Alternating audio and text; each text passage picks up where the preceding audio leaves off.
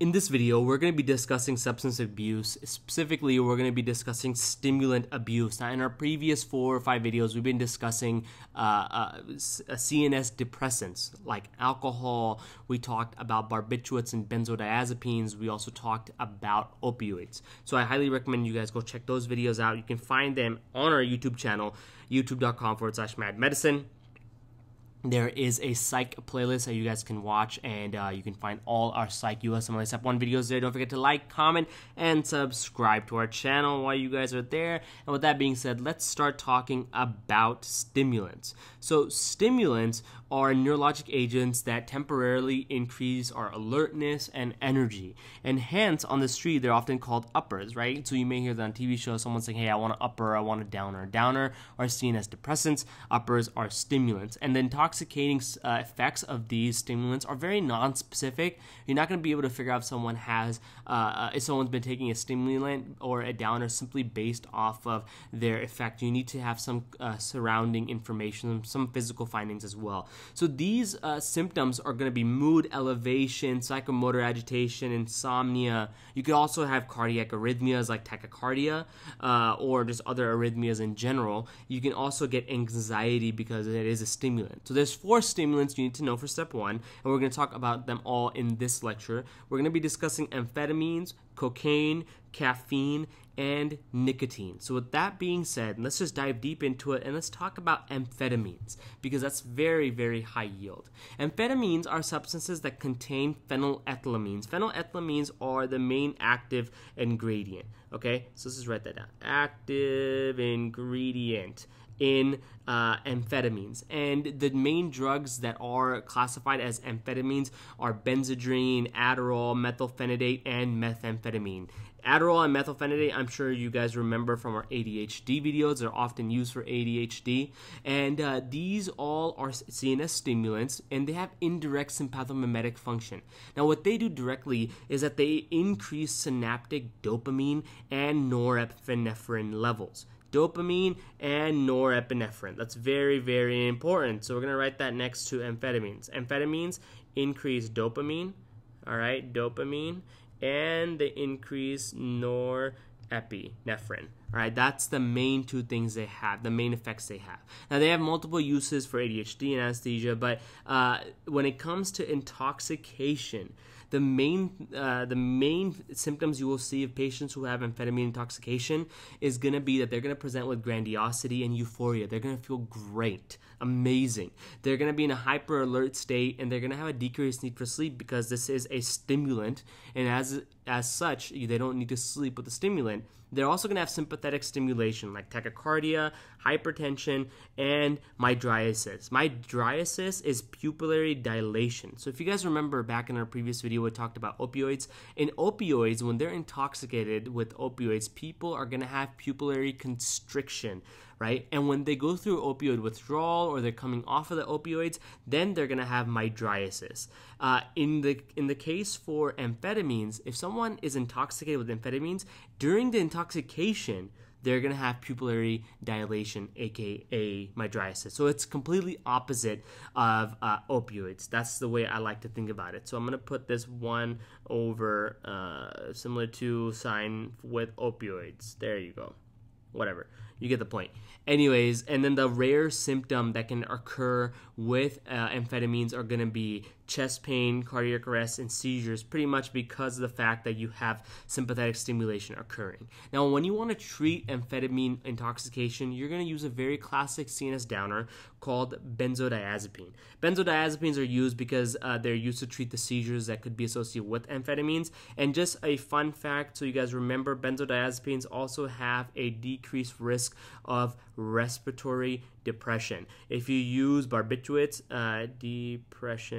if you use barbiturates, you're going to have an increased risk, so you want to make sure you use benzos to decrease their seizure occurrence. So that is amphetamines. That's all you need to know for step 1. Mainly covers everything. The next topic we're going to talk about is going to be cocaine. Cocaine is one hell of a drug, guys. One hell of a drug. And it is a CNS stimulant, okay, like we've talked about. And it has 2 main mechanisms of action that you should be aware of. First of all, the very first mechanism of action for cocaine is that it acts as a local anesthetic, and it does that by blocking the sodium channels that are on our nerves. So what ends up happening is that cocaine functions very similar to lidocaine, right? Lidocaine, obviously you can tell that they're similar because they have the suffix caine in them. So they're both going to block the sodium channels in our nerves, allowing nerve firing to become delayed and slower. The second mechanism of action for cocaine is going to be inhibiting monoamine reuptake. So what are monoamines? Well, we've already discussed two of them, and monoamines are the class of neurotransmitters that are often associated with a euphoria, and like their name says, they have one amine group in them. These are norepinephrine, serotonin, dopamine, and in the case for cocaine is going to inhibit all of these, right? It's going to lead to an increase in dopamine, serotonin, and norepinephrine availability in the synapses because it's blocking the reuptake of monoamines. So cocaine, unlike amphetamines, is going to actually lead to an increase in dopamine, okay? And so does amphetamines. It's also going to lead to an increase in norepinephrine. So we're going to write that down too, epinephrine.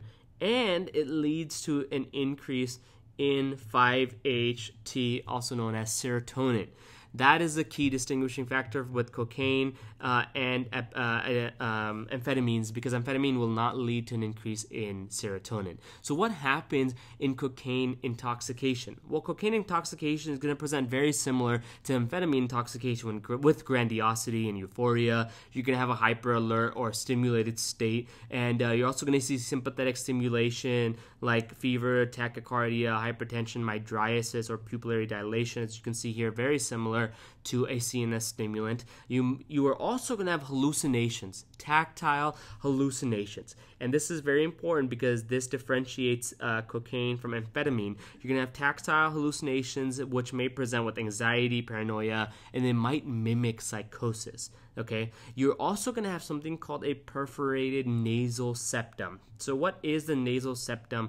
The nasal septum is what splits our nose into the left and right nostril. So that's what's the nasal septum. Now, why does the nasal septum become perforated? Well, because when you snort cocaine, and most people snort cocaine, that's how it's taken, guys, just so you know, this is a line of cocaine that gets snorted through your nose.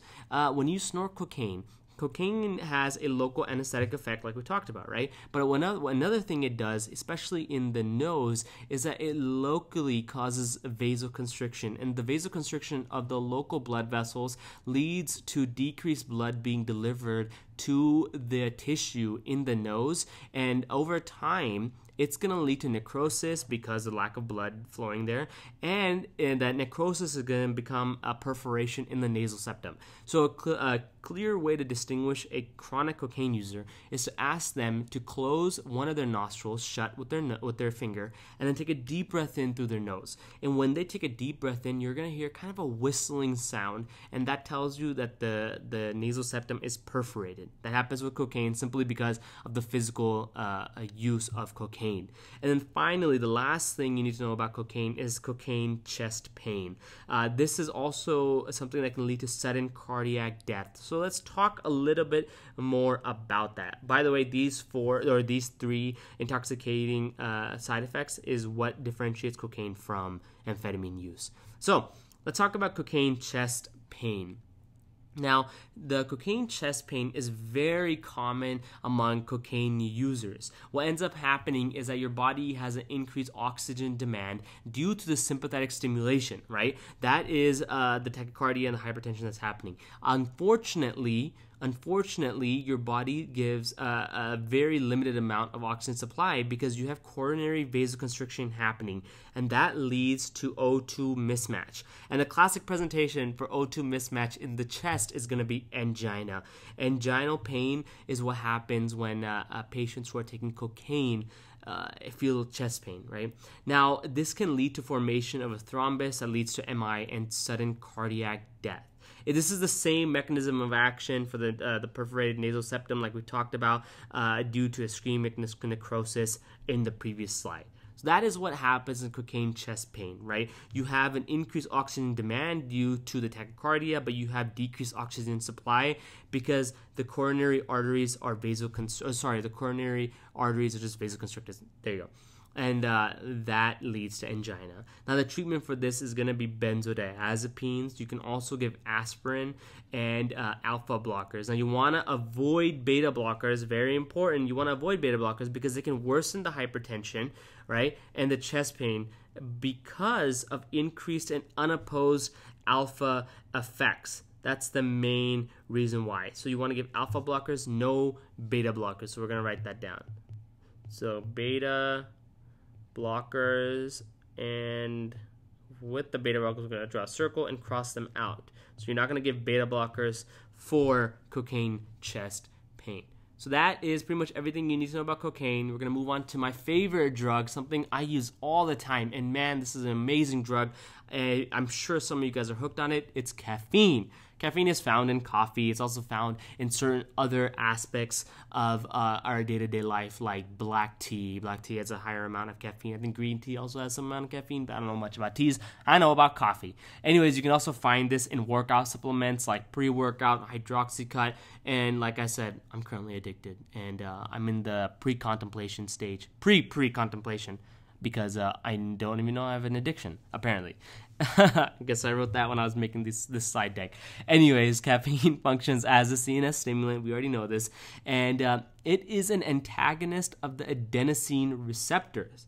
Right? This was something interesting when I was studying for step 1. I didn't realize that caffeine antagonizes adenosine receptors, and this leads to release of dopamine and norepinephrine in the synaptic cleft. So caffeine functions very, very similar to amphetamines. You're still going to have increased dopamine, and we're going to write that down. So you're going to have increased dopamine, and you're going to have increased norepinephrine as well.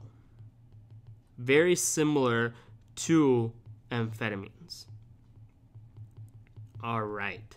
So think of caffeine and amphetamines as a very similar class. Now, what ends up happening is that because you're antagonizing the adenosine receptors in your body, the renal adenosine blockade leads to mild diuresis, and that's why you have to use the bathroom when you drink coffee, and you have to pee like your body weight when you drink a lot of coffee. Now, you want to watch out for caffeine when chemical stress testing is done for stable angina, because IV adenosine is usually given to induce the coronary steal when you're looking for stable angina. And caffeine is going to block these effects. So when you are, if you get asked about a patient who is having stable angina, goes in for chemical stress testing, but it comes back negative, there's nothing really happening, it could be because they have been taking caffeine. All right, so that's all you need to know about caffeine, mainly all you need to know for this slide deck. The next topic is going to be nicotine. Nicotine is found in tobacco, and it is a CNS stimulant, but the way it works is kind of different than the rest of the stimulants we've been discussing. Nicotine acts on the nicotinic acetylcholine receptors. Now, these are found between the pre- and post-ganglionic neurons in the sympathetic nervous system and in the adrenal medulla. So, by the way, guys, everything I'm writing in red is very important for this slide. Now, when it comes to nicotine, because it's activating the nicotinic acetylcholine receptors, it's also going to activate the sympathetic nervous system, which is going to lead to fever, tachycardia, hypertension, and mydriasis, right? Pupil dilation, very similar to all the rest of the stimulants that we have been discussing. And nicotine also causes restlessness. So if you guys haven't smoked, good for you, first of all. Second of all, if you guys have smoked, you may know that when you smoke, it leads you to be a little restless and you have to do some stuff. Anyways, nicotine withdrawal, on the other hand, leads to an increased appetite and weight gain. Patients might suffer from depression, insomnia, irritability, difficulty concentrating, and the symptoms are the worst during the first 3 days after cessation. I really didn't know that. After the first 3 days, the symptoms end up subsiding within 4 weeks. This was just a fun fact I thought you guys might want to know. Make sure you guys understand the mechanism of action, because this is very high yield, okay? So we're going to write that down. This is high yield as fuck. Now, when it comes to treatment, when it comes to treating nicotine addiction and nicotine abuse, you have a few options. The first option for treatment is going to be nicotine replacement therapy. And people often use patches, they use gum in order to supplement that nicotine and make sure that they don't smoke. Because the main hazard from smoking is not just addiction of nicotine, it's the fact that you're smoking in carcinogens. So for those people who want to quit smoking, we solely taper them off of the addicting part, which is nicotine addiction, by giving them nicotine replacement, and that nicotine replacement usually goes down in dosage as they progress through the program, right? That's what ends up happening. Now, another drug that you can use, or a drug you can use for treating nicotine, is going to be bupropion. Bupropion is an antidepressant that blocks the reuptake of norepinephrine and dopamine. That's very important. It's also used for ADHD and for depression in general. The one thing you just want to watch out for bupropion is for patients with low weight.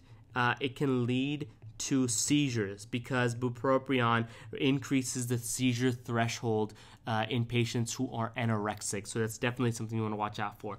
And then finally, the last drug you can use is called varenicline. Varenicline is a partial nicotinic receptor antagonist. And what it does, it blocks nicotine's effect on the brain, and it limits the withdrawal symptoms that someone might be having when it comes to withdrawing from nicotine.